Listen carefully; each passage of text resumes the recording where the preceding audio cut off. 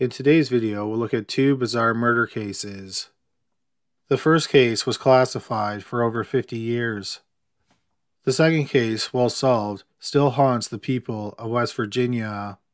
But before that, we want to bring you a word from our amazing sponsor, Raid Shadow Legends. I know you're probably bored by now, so why not check out one of the coolest games around, Raid Shadow Legends. Raid is an awesome dark fantasy role-playing game that is free to play on both your mobile device and your PC. There's so much to do in this game, like battling other players in the arena or playing a fully developed campaign mode. But my favorite way to play is dungeon battles, which is where you fight giant bosses for artifacts that help you level up your heroes. There is something awe-inspiring about leading your team of heroes against a ferocious dragon or a gigantic spider. Patch 1.15 is coming in May, and with it, you'll be able to compete in the brand new arena tournament. You'll be able to earn points according to your tier in both local and global tournaments, and you'll be able to win some awesome rewards. So what are you waiting for? Go to the description box, click on the special links, and if you are a new player, you will get 100,000 silver plus one free champion, Shotan. Make sure you sign up today because the rewards are only available for the next 30 days. All this treasure will be waiting for you here. Good luck and I'll see you there. Number 2. Andre Monet. In the summer of 1887, 35-year-old Robert Ledru was considered one of the best detectives in Paris, France. During his career, he had solved some major cases. Notably, he had broken up a cult that was involved in black magic, and he foiled a plot to overthrow the French government. A lot of Ledru's success stemmed from the fact that he was incredibly hardworking. He often worked 20 hours a day, and he rarely took a day off. However, because he worked so hard, many people thought he was heading for a nervous breakdown. Sometime in that summer of 1887, Ledru was sent to Le Havre. Le Havre is a beach commune in northwest France. Ledru was sent to the commune because 6 sailors had been murdered there, and the local police were not making much progress on the case. Ledru got to work on the case once he arrived in the commune. But that evening, Ledru was not feeling like himself. He was exhausted, and he could barely keep his eyes open. He decided to go to bed early. 12 hours later, he woke up refreshed. As he was getting dressed, he noticed that his socks were wet and sandy. Also, it appeared that someone had rifled through his belongings, but nothing appeared to be stolen. Detective Ledru put all this to the back of his mind, and he went to work investigating the case of the murdered sailors. That evening, Ledru returned to his hotel and discovered that there was a wire for him. It was from his boss in Paris. It turned out that the night before, a man had been murdered on a beach that was about 2 miles from Ledru's hotel. Ledru went to the local police station the next morning. By this point, the police had learned quite a bit about the victim. The victim's name was Andre Monet, and he was on vacation. He was a small business owner in Paris, and he had come to the beach by himself. Monet was married, but his wife had sent him on the vacation in the hopes that the beach air would help him with the summer cold that he had been suffering from. Monet had a few friends and no enemies. Monet and his wife did not have any serious marital problems, and neither was having an extramarital affair. Ledru learned that 2 nights earlier, Monet had gone out for a naked swim on the beach. The next morning, his dead, naked body was found on the beach. He had been shot once in the chest at point-blank range. The local police were having a hard time determining the motive. Monet's clothes were found folded on the beach, and they had not been touched. Also, none of Monet's possessions had been stolen. Finally, there had been no signs of a struggle. It appeared that someone just walked up to Monet after he got out of the water, shot him, and then walked away. The police had two pieces of evidence. The first was the bullet that killed Monet. An expert determined that the bullet had been fired from a Luger. The police also found footprints in the sand near the body. It appeared that the killer had only been wearing socks. The police did not think that the bullet nor the footprints would lead to the killer. The model of Luger that was used in the murder was quite common. They also thought that finding the killer based on his stocking feet was going to be impossible. They thought if the prints showed what type of footwear the killer was wearing, that might have helped with their investigation. Detective Robert Ledru was undeterred. Ledru was taken to the beach where Monet's body was found, and he began looking at the footprints in the sand. He was shocked by what he found. He noted that the killer was missing the big toe on his right foot. This shocked him because he was missing the big toe on his right foot. It was amputated a few years earlier after he was shot in the toe. Since Ledru was a detective, he carried a gun. His gun was a Luger. Ledru asked for the bullet that killed Monet. He then went back to his hotel room and fired a bullet into a pillow.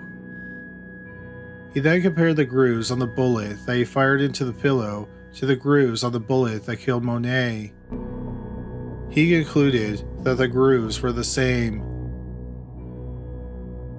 Detective Ledru went straight back to Paris and he immediately went to his supervisor.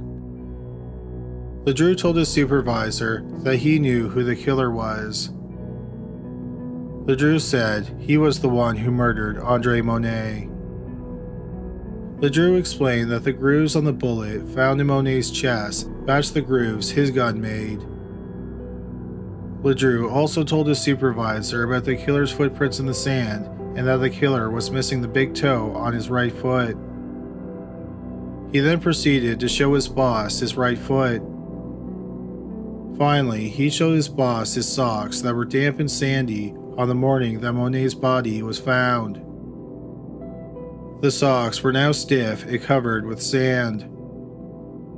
Ledru's boss asked him why he killed Monet, and Ledru said he wasn't sure. He said that the only explanation he could come up with was that he killed Monet while he was sleepwalking. Ledru was then put under observation by several doctors.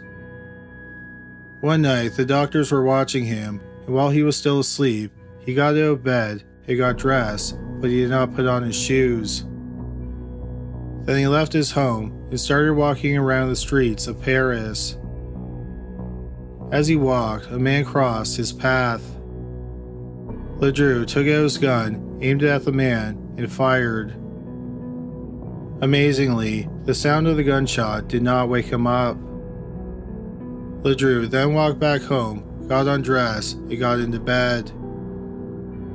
Luckily, the bullets in Ledru's gun had been replaced with blanks, and the man was uninjured. The doctors concluded that Ledru was overworked, and this strained his mind, which led to the sleepwalking. Ledru was eventually sent to live on a farm in Nice, France. Every night he was placed in a locked room, and he was guarded by a police officer. He lived that way for 50 years.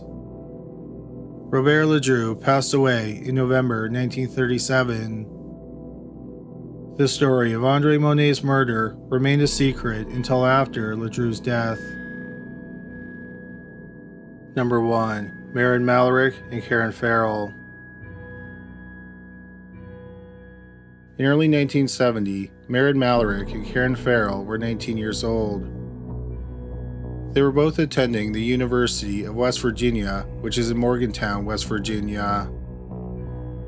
On the night of January 18, 1970, they and 2 other friends went to a movie theater in downtown Morgantown. After the movie, Malarik and Ferrell decided to hitchhike to their dormitory, which was about a mile outside of town. Their friends watched them get into a cream or light-colored Chevrolet. A man was driving the car, and he was alone. That was the last time their friends saw them. Ferrell and Malarik were reported missing the next day. The police began investigating immediately. A reward of $3,500 was offered for information regarding their whereabouts. But for months, the whereabouts of the young women, and if they were alive or dead, remained mysteries. Then on April 6, 1970, less than 3 months after the disappearance, the governor of West Virginia, Arch A. Moore Jr., received a mysterious letter. It reads, "Gentlemen, I have some information on the whereabouts of the bodies of the 2 missing West Virginia co-eds, Malarik and Karen Ferrell. Follow directions very carefully. To the nth degree, you cannot fail to find them.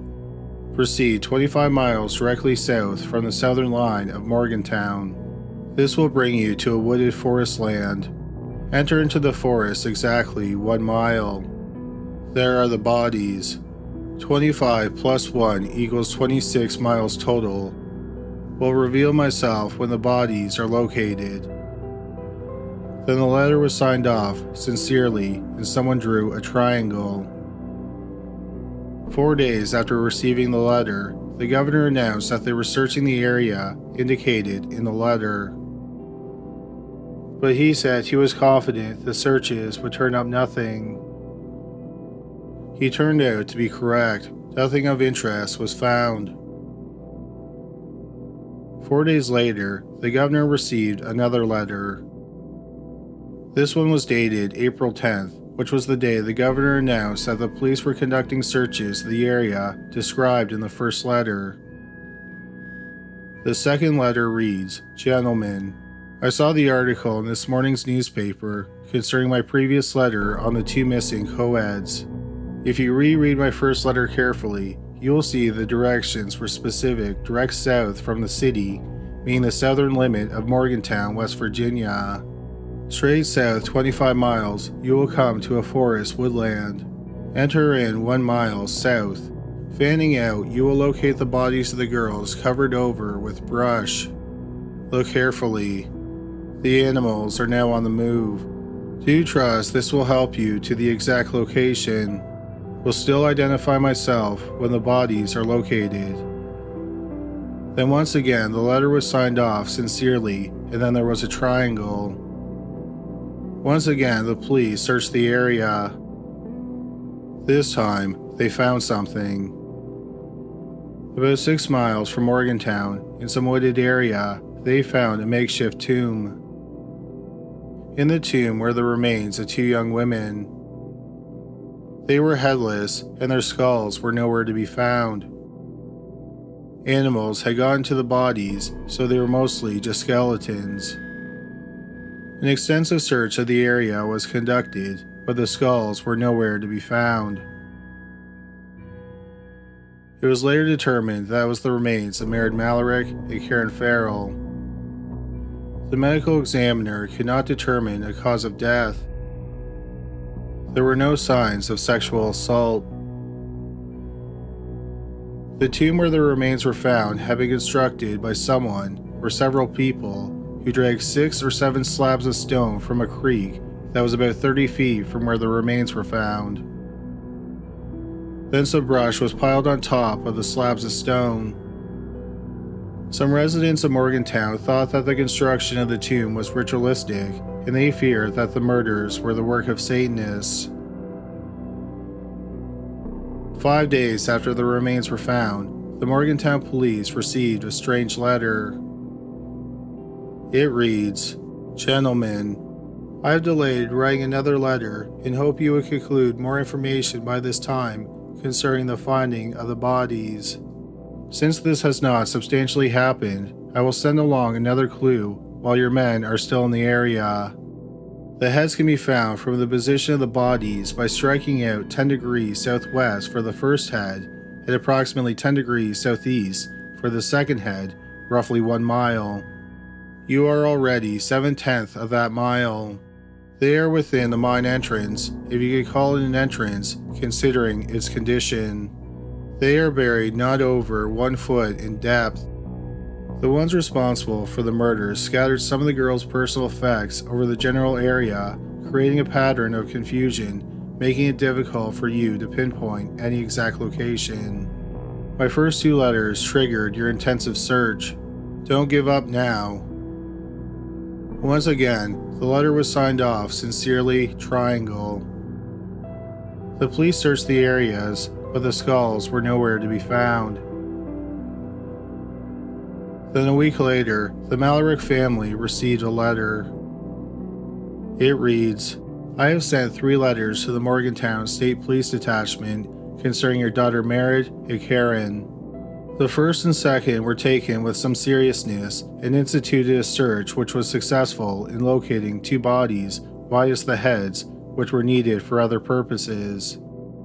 All of a sudden, the police are complaining about an error in mileage stated in my second letter. After one has driven an oval pattern for 26 miles under the weather conditions of Jan and under the involved circumstances, it is possible to make about an 18-mile error in the precise location of the bodies. Nevertheless, they were found south of Morgantown, as stated in the letter, even to which was called a logging lane or an old mine road, in my opinion, both the same. The author then goes on to give the same directions to the skulls that appeared in the third letter.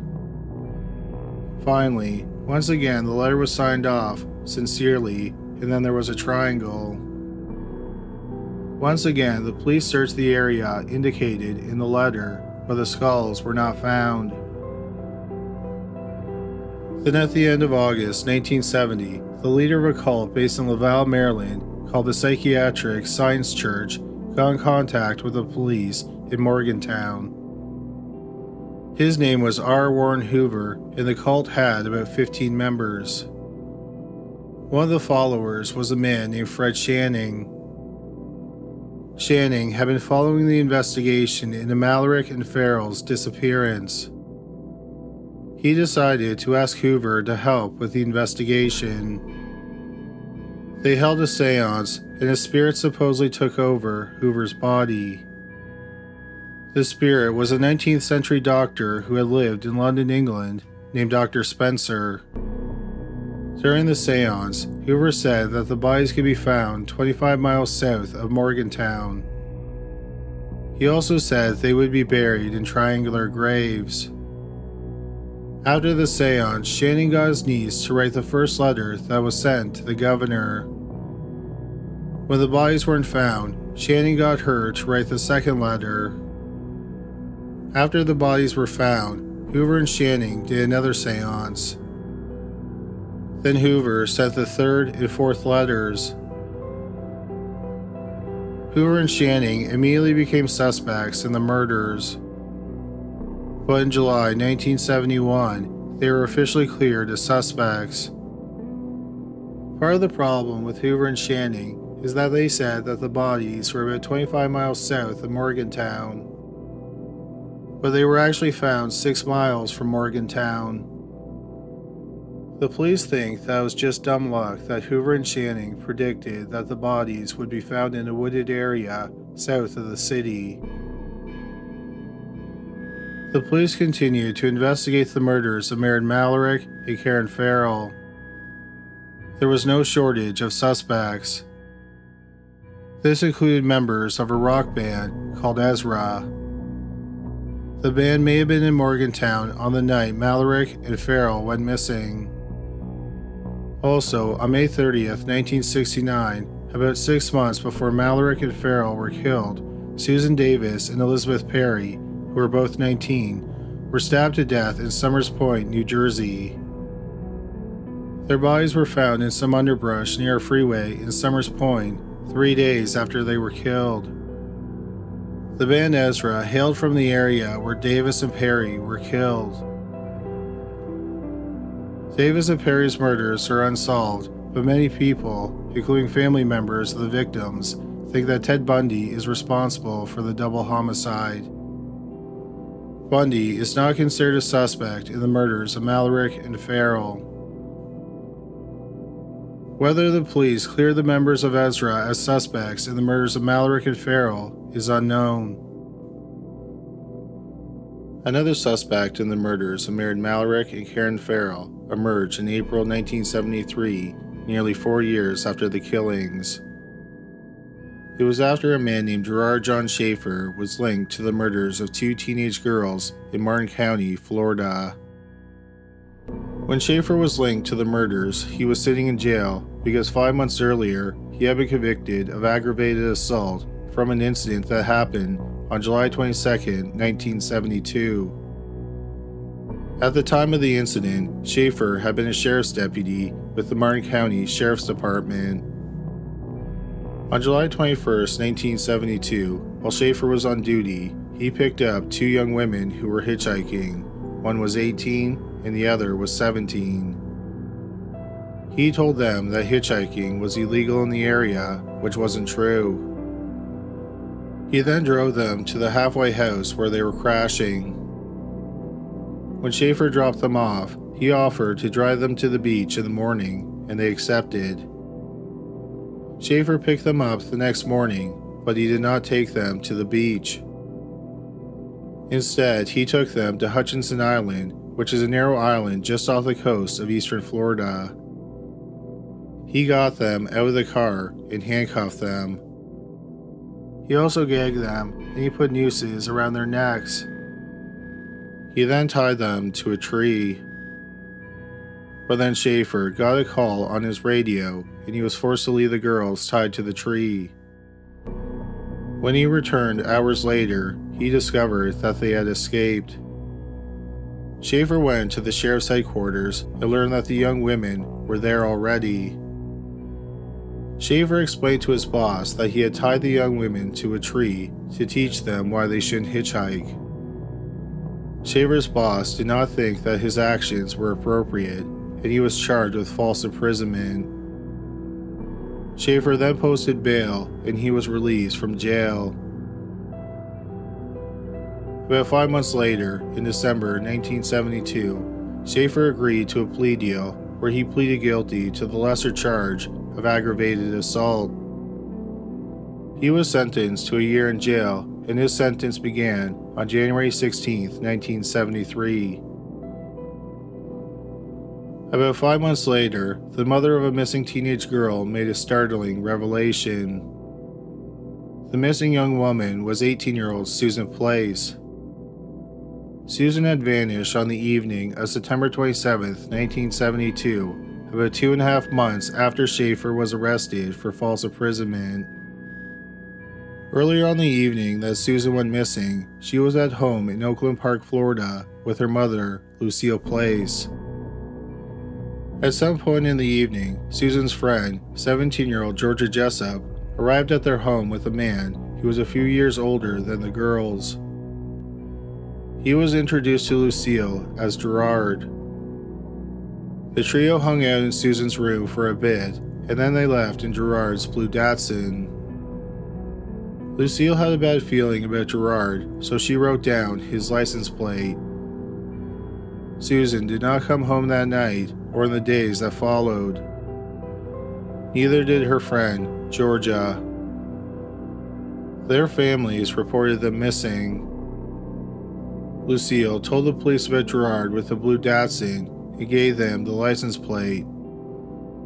But the information did not lead to any clues regarding the whereabouts of Susan and Georgia. 6 months went by and no trace of Susan or Georgia had been found. Then, at the end of March 1973, Lucille realized that she had written down the license plate incorrectly. As she was driving around Martin County, she realized that the license plates issued for the vehicles in that county started with the number 42. Lucille realized she had just written down 4 and missed the 2. She then had someone look up the license plate she had written down, but she had them use the number 42 instead of 4. When they did, Lucille found out that the car belonged to Gerard Schaefer. Lucille then found a photograph of Schaefer, which was not difficult because he had been in the news because of his conviction for aggravated assault. She was sure he was the man who came to her home that evening and left with Susan and Georgia. Lucille went to the police and told them that her daughter was last seen with Gerard Schaefer. On April 1st, 1973, just days after Lucille went to the police, 3 men were looking for beer cans in an isolated area on Hutchinson Island. They came across some body parts. They called the police, who came and searched the area. The police discovered more human remains. It appeared to be the remains of 2 young women who had been dismembered. The police also found evidence that the young women had been tied to a tree close to where their remains were found. Within 5 days, both sets of remains were identified. They were the remains of 18-year-old Susan Place and 17-year-old Georgia Jessup. Since Schaefer had been the last person seen with them, and since he had been convicted of tying teenage girls to a tree, the police got a search warrant to search his home and his mother's home. When the police searched his mother's home, they found a trunk in the attic. Inside the trunk were items like women's jewelry, women's clothes, diaries, a passport, driver's license, and even some teeth. The police thought that the items belonged to at least 30 women. They also found some handwritten stories that Schaefer had authored. The stories are about the murders of several women, and they are all told from the point of view of the killer. The police were sure that the stories were about murders that Schaefer had committed, but Schaefer claimed that the writings were nothing but fiction. After the discovery of the items, investigators in West Virginia thought that Schaefer might have killed Malarik and Karen Ferrell. They noticed several similarities between their kidnapping and murders and the crimes Schaefer committed. Notably, he kidnapped pairs of physically attractive young women who were hitchhiking. He had also dismembered at least 2 of his victims. When Gerard was questioned about Malarik and Ferrell's murders, he claimed he knew nothing about the killings. He said he had never even heard of Morgantown, West Virginia. The police found no physical evidence that connected him to the murders of Malarik and Ferrell. So Schaefer was not charged in connection with their murders, but he was not dropped as a suspect either. The state attorney of Florida, Robert Stone, thought that Schaefer was responsible for 34 murders. However, Schaefer only ended up being charged with the murders of Susan Place and Georgia Jessup. Schaefer went to trial for their murders in September 1973, and he was convicted. A month later, he was given 2 life sentences. Publicly, Schaefer had always maintained that he was not a serial killer. He claimed that he was being framed. Years went by, then in February 1989, a woman named Sandra London got in contact with Schaefer in prison. London had dated Schaefer when she was 17 and Schaefer was 18. They broke up when London moved away for college. London wanted to publish Schaefer's writings that were found in the trunk in his mother's attic. Schaefer agreed. The collection was published in late 1989 under the title Killer Fiction. Schaefer and London continued to correspond in the years after the book was published. Their relationship even turned romantic, and in 1991, they were engaged briefly. But then London ended the relationship and proclaimed that Schaefer really was a serial killer and his stories were not fiction. In December 1995, 49-year-old Gerard Schaefer was found stabbed to death in his cell. Prison officials said that Schaefer was killed by 32-year-old Vincent Rivera. Rivera had a history of mental illness, and before he came to prison, he had been a drifter. He had been convicted of 2 murders he committed in February 1990. Rivera was eventually convicted of Schaefer's murder, and he was sentenced to 53 years in prison. Prison officials said that Rivera killed Schaefer because of a disagreement over a cup of coffee. But several people do not believe the official story. Sandra London believes the guards were involved in the murder. Schaefer's family believes he was killed because he had been cooperating with the police regarding the July 1981 murder of Adam Walsh. At the time, the police were investigating the possibility that convicted serial killer Otis Toole had killed Adam. Schaefer's family said that Schaefer had information regarding Toole. Schaefer was hoping that if he helped with the investigation, he would be released early. The prison officials have denied this, and they have maintained that Vincent Rivera, the convicted killer with a history of mental illness, killed Schaefer, and he acted on his own. 2 years after Schaefer's death, another edition of Killer Fiction was released.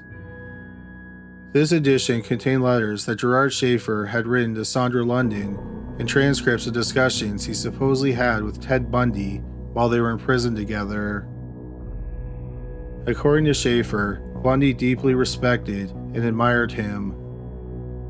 In the conversations Schaefer supposedly had with Bundy, he claimed he had killed over 100 women.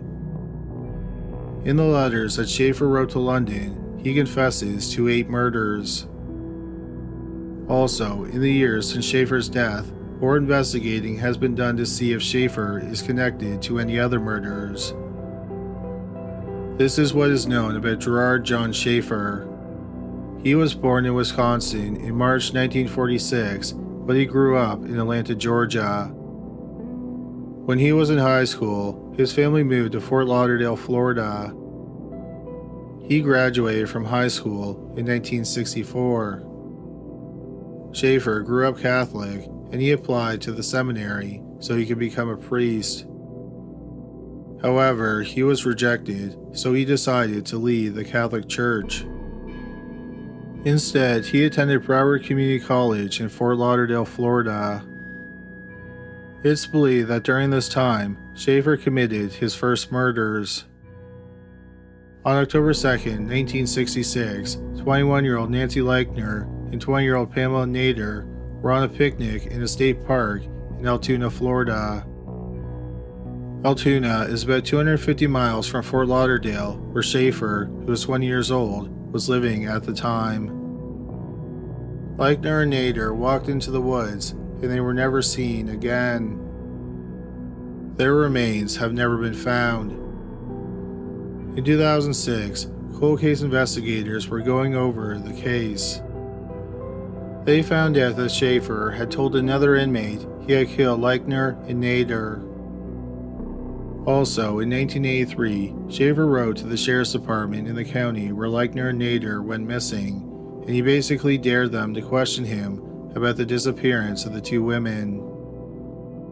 Finally, the cold case investigators showed witnesses who were at the state park on the day the 2 women went missing a photograph of Schaefer. They said he was the man following Leichner and Nader on the day they went missing. So in July 2007, the cold case investigators closed the case, citing Schaefer as the killer of the 2 women. In 1968, Schaefer transferred to Florida Atlantic University in Boca Raton. That same year, he got married. On September 8, 1969, a former neighbor of Schaefer's, 25-year-old Lee Hainline Bonadies, vanished from her Boca Raton apartment. When they were teenagers, Schaefer would spy on Hainline Bonadies as she sunbathed. Hainline Bonadies had been married for about a month before she went missing. Days before she went missing, she had told her husband that she had met up with someone she went to high school with.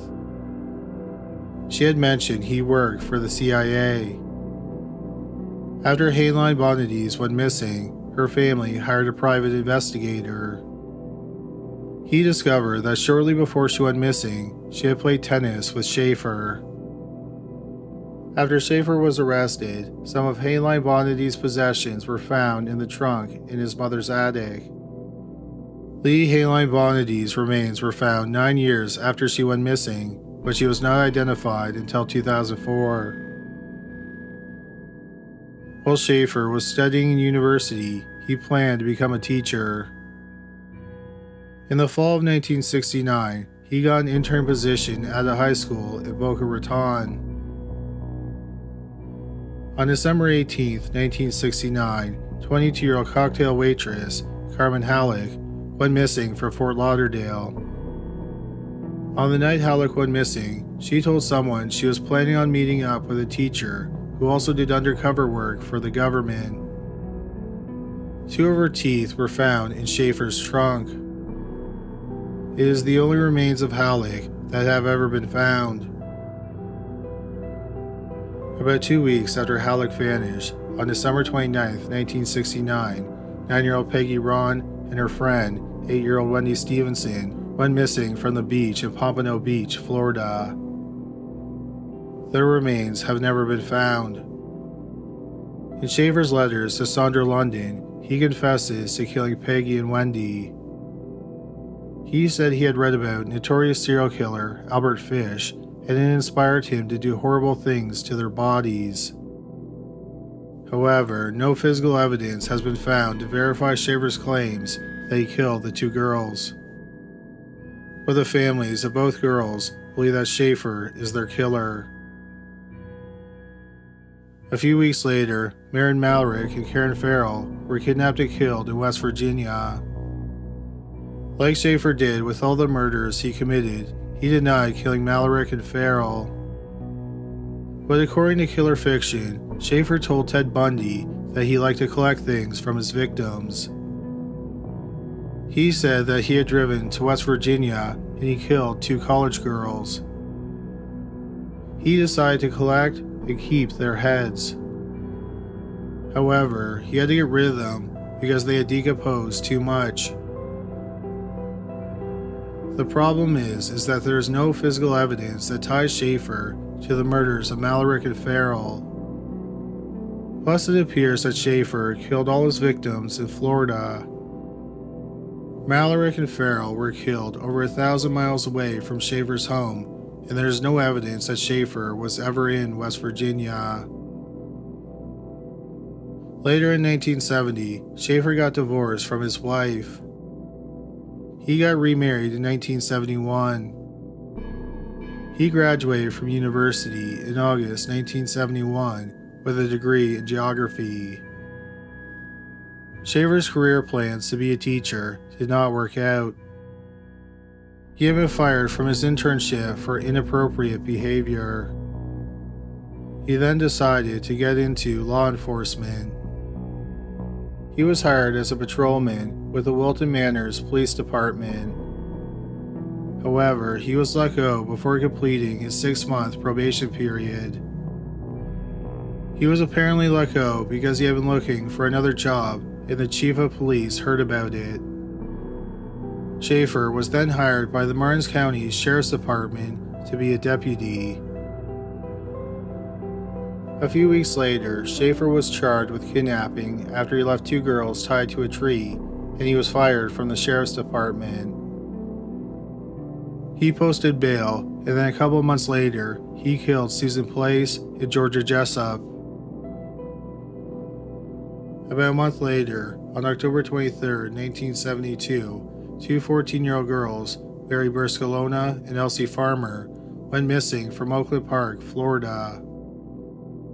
Their skeletal remains were found in mid-January 1973 in Plantation, Florida, which is about 10 miles from where they were last seen.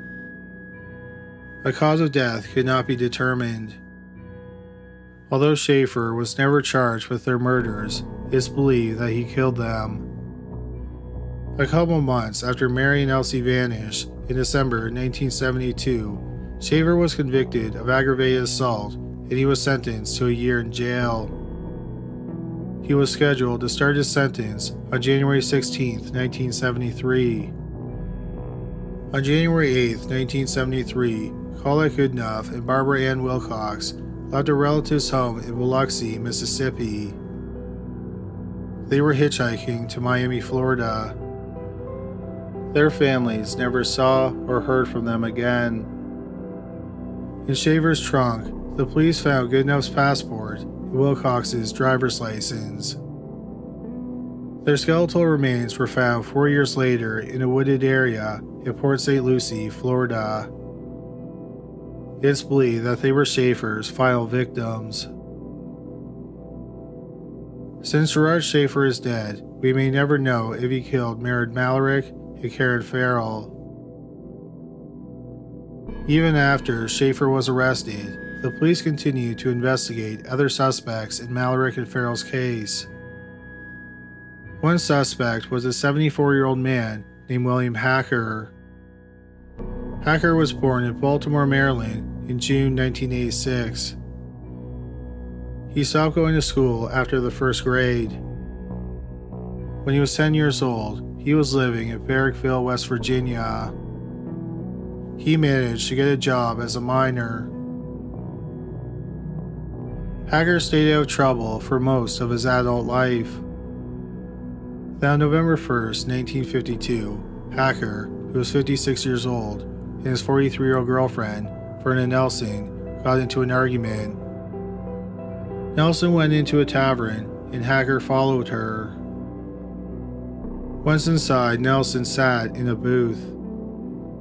Hacker pulled her out of the booth and then began slapping her. 31-year-old Henry Head was drinking at the bar, and he told Hacker to stop. Hacker took a swing at him, and he missed. Head managed to slam Hacker into the floor. Hacker got up and he left the tavern. About half an hour later, he walked back into the tavern, and with a handgun, he shot Head and Nelson to death. In January 1953, Hacker pleaded guilty to second-degree murder. He was given 2 concurrent life sentences. In prison, Hacker was assigned to the prison's mining team. Because Hacker had been a miner for most of his life, he was made foreman. He also became friends with the mining team's civilian supervisor, John Snyder. Snyder would take Hacker out of prison and let him stay at his home, which was near the prison. It was there that Hacker met John's wife, Betty Snyder. In 1965, Hacker's sentence was commuted and he was released from prison. For the double homicide, he spent just over 10 years in prison. After Hacker was released from prison, he settled in Baltimore, Maryland. He lived on a farm with an old friend. In 1966, Hacker's friend, John Snyder, died from a heart attack, and Hacker became romantically involved with John's widow, Betty. Hacker continued to live in Baltimore, but he would travel at least twice a month to Moundsville, West Virginia, where Betty lived. There are several ways to get from Baltimore to Moundsville, and a few of those routes go past Morgantown. Hacker would normally take one of those routes past Morgantown. Also, Hacker had previously lived in Morgantown. Then, in the autumn of 1970, Betty started dating another man, 51-year-old Herbert Corbin. Hacker was upset to learn that Betty was dating someone else, and he threatened to kill them both. On December 23, 1970, about 11 months after Mary Malarik and Karen Ferrell were killed, Hacker drove to Moundsville and he telephoned Betty. Herbert Corbin answered, and he told Hacker to come over for some drinks. Hacker accepted his invitation. They drank for a bit, and then they went out to a local tavern. Betty wanted to go home just after midnight, so Corbin drove her home in Hacker's green Cadillac. Corbin then returned to the bar and he continued to drink and play pool with Hacker. At about 4 a.m., Hacker pounded on Betty's door. She did not open the door for him. Through the door, Hacker told her that Corbin was drunk at the bar and he was refusing to leave. He wanted Betty to come to the bar and convince Corbin to go home. But she refused to leave the house, and Hacker eventually went away. Later that day, the headless body of 51-year-old Herbert Corbin was found off a mountain road not far from the bar. Hacker was arrested hours later at his home in Baltimore. 2 days later, Corbin's head was found buried beside the Potomac River, about 13 miles from where his body was found.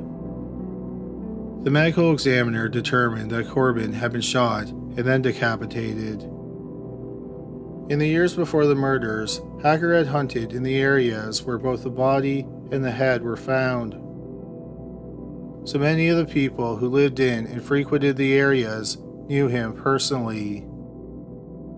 Several people who knew Hacker saw him in those areas in the hours after the murder.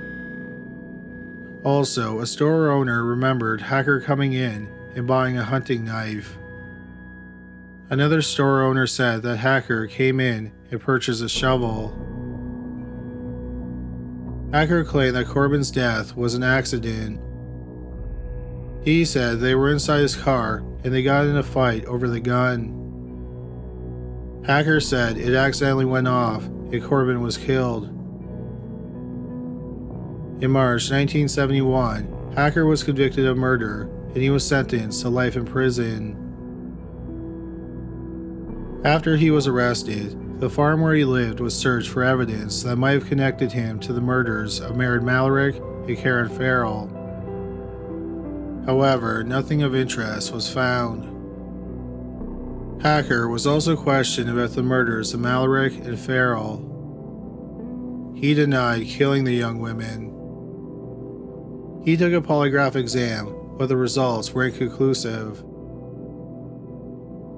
Several experts do not think that William Hacker killed Malarik and Karen Ferrell. One reason is that Hacker never targeted young women. Also, he killed 2 people he knew and 1 person he thought had wronged him. The person who killed Malarik and Ferrell left few clues behind, whereas Hacker committed his first 2 murders in a bar in front of witnesses. He wasn't any stealthier when he committed his 3rd murder. There were a lot of witnesses who saw Hacker with the victim in the hours before he was killed. Also, several people who knew Hacker saw him in the areas where his victim's body and his head were dumped. Many people think that Hacker was just considered a suspect in Malarik and Ferrell's murders because he was familiar with Morgantown and he had even lived in Morgantown at some point, and he had also decapitated one of his victims. But they point out that none of that proves he killed the 2 young women. So while the police in Morgantown had promising suspects, they couldn't find anyone they could definitively tie to the murders of Malarik and Karen Ferrell. 6 years went by and no progress was made on their case. Then in mid-January 1976, the police in Morgantown received a phone call. It was the police in Camden, New Jersey. They said that a 36-year-old man who was in their custody, named Eugene Clausen, had confessed to the murders of Malarik and Karen Ferrell. Clausen had a long rap sheet and a history of mental illness. He was in custody because he had been charged with crimes stemming from 2 incidents. In January 1973, he had forced a 15-year-old boy to get into his car, and then he had him perform a sex act. On February 22, 1974, Clausen kidnapped a 13-year-old girl at gunpoint after she got off the school bus. He then sexually assaulted her. The district attorney and the lieutenant colonel of the West Virginia State Police, Richard Hall, traveled to Camden and they interviewed Clausen. Clausen said that he came across Malarik and Ferrell while they were hitchhiking. He claimed that he pointed a gun at them and forced them to get into his car. He then drove them to the area close to where their bodies were found. Clausen said he handcuffed one of them in the front seat and then sexually assaulted the other in the back seat. He then switched them and sexually assaulted the second one in the back seat. He also apparently made them perform sex acts on each other while he watched.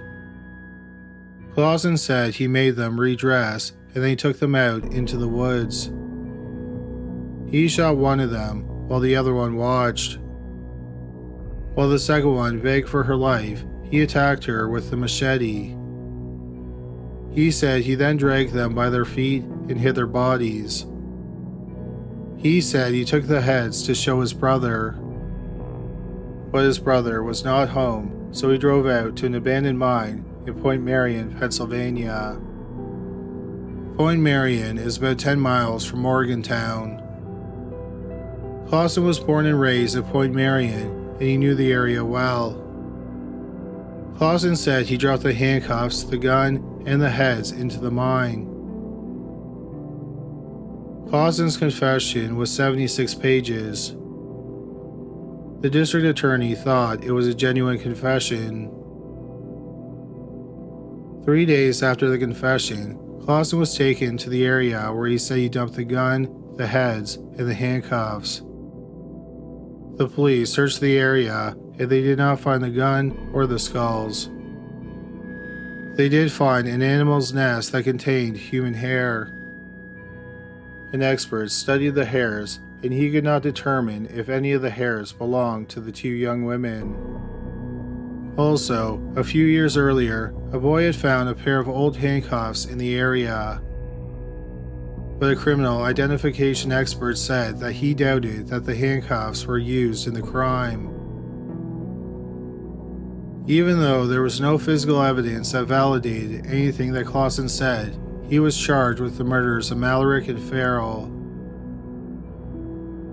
Then in May 1976, about 4 months after Clausen confessed, he recanted. Clausen explained he had confessed to the murders because he was trying to get out of the charges he was facing in New Jersey. He thought that since he was innocent of Malarik and Ferrell's murders, he would be acquitted. If he was acquitted, he thought that the New Jersey authorities wouldn't prosecute him. If that was indeed Clausen's plan, it was a terrible idea. He ended up pleading guilty to the charges in New Jersey, and he was sentenced to a maximum of 18 years in prison. Clausen was then sent to West Virginia, where he went to trial for the murders of Maren Malarik and Karen Ferrell in October 1976. The district attorney had no real physical evidence. Several witnesses did testify that they found hair in the bird's nest near the abandoned mine. However, an expert did admit that they didn't know if the hair belonged to Malarik or Ferrell. The most damaging evidence was Clausen's own words. His 76-page confession was entered into evidence. One sentence in the confession pretty much sealed Clausen's fate. Clausen had said, "I don't confess to things I didn't do." Clausen's defense lawyer argued that Clausen's confession was not truthful. His lawyer pointed out that there was no physical evidence that proved Clausen did any of the things he said in his confession. He explained that Clausen got the details for his confession from an article in a detective magazine. The jury ended up deliberating for less than 6 hours. Eugene Clausen was found guilty of both murders and he was sentenced to life in prison. Clausen's lawyer appealed, and the appeal went all the way to the Supreme Court of West Virginia. In September 1980, Clausen's conviction was overturned. The judges ruled that gruesome photos, including ones taken after the autopsies, should not have been shown to the jury. They said that the photos did nothing to prove Clausen's guilt, and they were only introduced to shock the jury. Clausen went to trial again for the murders in October 1981, 5 years after he was last convicted. The district attorney had much of the same evidence that was introduced in the first trial, but Clausen's lawyer had more evidence that they were hoping would prove his innocence. Clausen's lawyer entered into evidence the December 1975 Detective Magazine article that details the murders of Malarik and Ferrell. The magazine was published just a month before Clausen confessed. All the details that Clausen told the police about the murders that could be verified were found in the article. The district attorney had a former cellmate of Clausen's testify. The cellmate said that as early as June 1975, Clausen had told him about the murders. He said that Clausen would have nightmares about the murders. The defense had 3 police officers who worked on the case testify. The 3 officers did not think that Clausen killed the young women because his confession did not match with the facts of the case. For example, Clausen said he dragged the women by their feet, but the evidence indicates they were dragged by their shoulders. One officer who testified was Richard Hall, who was the lieutenant colonel with the state police. Hall was the officer who Clausen confessed to. Hall noticed several problems with the confession. For example, there were no signs of sexual assault, but Clausen claimed he raped the 2 women and made them perform sex acts on each other. He was also light on details and specifics when it came to the sexual assaults. Hall said that he pressed Clausen for more details, but Clausen was always vague. Since Clausen was always so vague, Hall did not believe he was telling the truth about the murders, therefore he did not kill Malarik and Ferrell. Clausen was once again convicted of the murders. He was sentenced to life in prison, but the jury recommended mercy. So Clausen was eligible to apply for parole after 10 years. However, he first had to finish serving his 18-year sentence in New Jersey. Eugene Clausen died in prison in 2009. Clausen went to his grave denying he had killed married Malarik and Karen Ferrell. He admitted that he had done a lot of bad things in his life, but he had never killed anyone. A lot of people believe him. This includes Richard Hall, the lieutenant colonel with the West Virginia State Police, who Clausen confessed to. Even after Clausen was convicted, Hall continued to investigate the murders of Malarik and Ferrell. In 2009, Hall told a reporter that he was confident that he knew the identity of the killer, but he refused to reveal it. At the time of this video, the murders of married Malarik and Karen Ferrell are considered closed. However, many people believe that the killer got away with their murders. Thank you so much for watching today's video. We hope you found it interesting. If you're looking for some new videos to watch, why not check out my new channel, Chapter Dark, and see if you can solve the mysteries in the videos. If you like riddles, puzzles, or escape rooms, Chapter Dark will be right up your alley. A link to Chapter Dark should appear on the screen momentarily, and you can also find a link in the description box below this video. If you enjoyed the video you just watched, we'd really appreciate it if you gave us a thumbs up. Please also check us out on Facebook, Instagram, and Roku. The links are in the description box. But that's all for today. Thanks again for watching, and please stay safe.